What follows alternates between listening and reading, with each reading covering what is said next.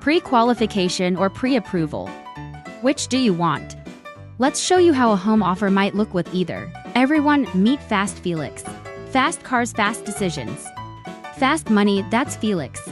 One fine Friday, Felix saw a house he wanted was up for sale. So what did he do?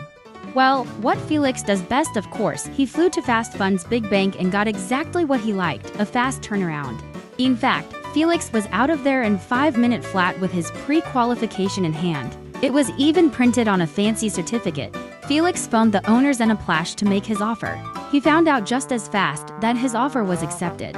Felix zoomed home just in time to catch the game. Phew, time flies when you're Felix. On Saturday, Stu set about seeing San Diego mortgage broker to get a pre-approval, not a pre-qualification. The mortgage broker secured all of Stu's documents, ran a credit report, and sent the application for an underwriter to review. Stu shopped for homes and saw one that he loved with his pre-approved status. Stu negotiated with confidence and settled on a price with payments he knew he could sustain. Success! Stu's offer was accepted. When it came to closing, Fast Felix found that his pre-qualification wasn't worth the fancy certificate it was printed on.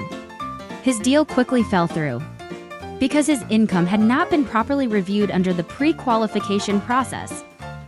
Stu had no such stresses. With the help of San Diego's mortgage broker, he was able to secure all the documents needed for a smooth and simple closing. Check the description to know more. Don't forget to give this video a thumbs up, subscribe to the channel, and hit the notification bell so you never miss any updates.